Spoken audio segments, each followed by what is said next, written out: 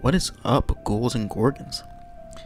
So today's video is going to be a little bit of history, a little bit of fucked up shit, because that's what I'm going to talk about. That's what I want to talk about. That's pretty much what the future of this YouTube channel is going to be.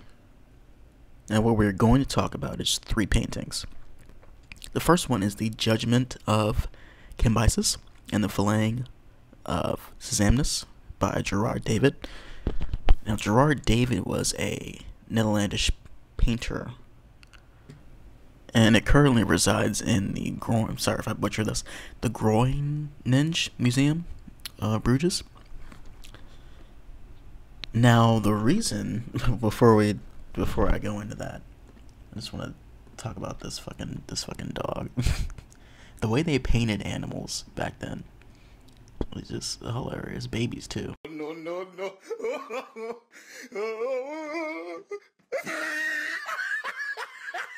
They look so just off-putting. But the reason Marsyas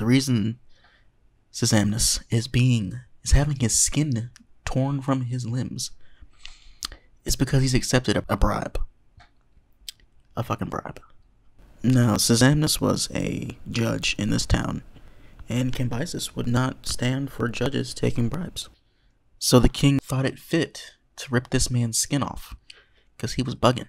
And not only did he do that, after he killed Marsyas, he took his skin and made a new seat out of it, for the next judge. For the next judge's chair. And the next judge was Marsyas' son, Octanus, I think his name was. I'm gonna look at my notes. Octanus.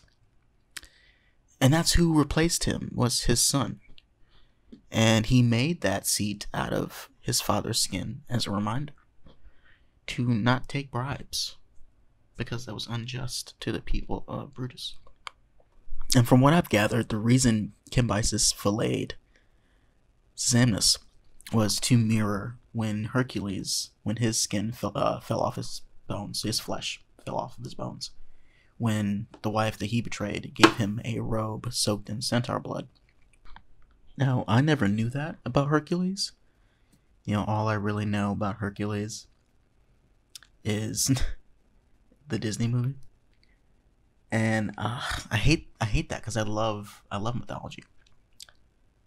And I'm going off topic, but I want to do more research, and maybe I'll do some videos. Maybe I'll do some videos about Greek mythology, about Roman mythology, and just other shit that I think I would want to share. Now, going back to the painting, I don't know how accurately you can pull someone's skin off like that. I don't think it'd be that easy. Just like peeling a fucking orange. But I mean, back then, they weren't the best at human biology. Not in the slightest. What's funny is that I think back in like the witch hunting days, to cure tuberculosis or to ail in tuberculosis, it was prescribed that you had to get a lot of horseback riding in to get fresh air. So that's where they were in medicinal advancements. Now, the next painting I wanted to talk about, which is another event of flaying, is Apollo flaying Marsyas.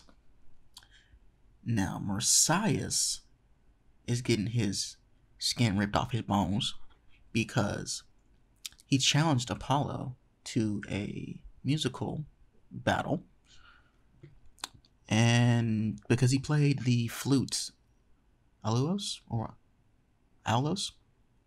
which is invented by Athena, and he got really good at it, and so good that he thought he was hot shit, and that he was going to challenge Apollo, which was not a good idea, as you can see.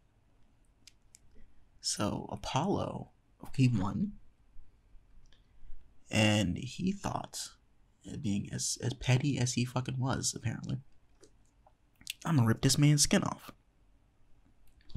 Because he thought, he beat me. He thought he was hot shit. And this man did this with his bare hands. He didn't have a knife. He just dug his fingernails into his skin, as disgusting as that sounds. Oh, and this was painted by Giovanni Billivert in like 1630. And historians thought this was either painted by Billivert or his pupil. His pupil's name was Bartolomeo Salvestrini. Now, Marsyas was flayed in a cave near Kalani, which was an ancient city of Phrygia, and the capital of Persian satrapy of Greater Phrygia. But bro, like, what a punishment for what essentially was like an ancient rap battle. So can you imagine challenging someone to like a cipher and you lose, and they're so mad that they want to rip your skin off? Just like the brutality during time periods like this is just, it just boggles my mind. It's just like, how could you be so cruel? But partly that just aids itself to the idea that, you know, Greek and Roman gods, their emotions were way more intense than just regular humans. I mean, Zeus had more babies in future. And also, speaking of Apollo, Apollo also killed all of Niobe's sons, and Artemis killed all of her daughters. And that was just as punishment for her pride, because she had more kids than I think the Titan Leto did, who only had 2 children. So yeah, their punishments were severe, to say the least. She got turned into a stone too, so that's fun. Anyhow, the last painting is going to be like sheep they are laid in the grave, which, don't get me wrong, this painting is very well painted. It's just out of the 3, this definitely creeps me out the most. And when I'm creeped out, I'm even more interested. And get this, when I looked this up on Google, what was even more eerie to me is there was no other description in like the little sub descriptions of each like result, like search result. They all said the same thing. They all said the same line from Psalms. Which, I mean, of course, is the name of the painting, but just seeing it repeatedly like that just sent like a mental chill down my spine. But how the verse reads is in the King James Bible and the New King James Version, it reads very similarly, almost the same way, except for like one change.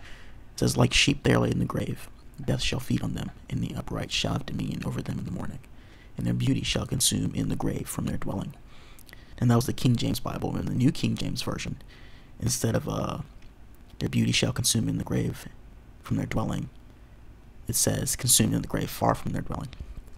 Now get this, in the American Standard Version, it reads, "They are appointed as the flock for Sheol. Death shall be their shepherd, and the upright shall have dominion over them in the morning, and their beauty shall be for Sheol to consume, that there be no habitation for it." Now, Sheol is like the underworld in the Hebrew Bible. And when the Hebrew scriptures were translated into Koine Greek in ancient Alexandria around 200 BC, the word Hades was substituted for Sheol. And this was painted by James Tissot also. And what his art style reminds me of is Zdzisław Beksinski. And his art was really it's gotten really popular, you know, amongst especially amongst metal bands. If you ever listen to if you're a heavy metal fan, it's a nice love story between Beksinski and the heavy metal genre. Now, I had never heard of James Tissot before this, but looking at his work, it looks nothing like what he painted here. It's actually really, really beautiful. It's kind of reminds me of J.C. Leyendecker, not in its art style or its delivery, but its subjects. Which, I mean, any artist from that time period painted those, you know, subjects like this. But yeah, I guess I'm just gonna end it here. I don't have much else to say. If you liked the video, you know, give it a like, subscribe, and keep an eye out for when your boy makes another video. Alright, ghouls and gals, I'm out. Peace.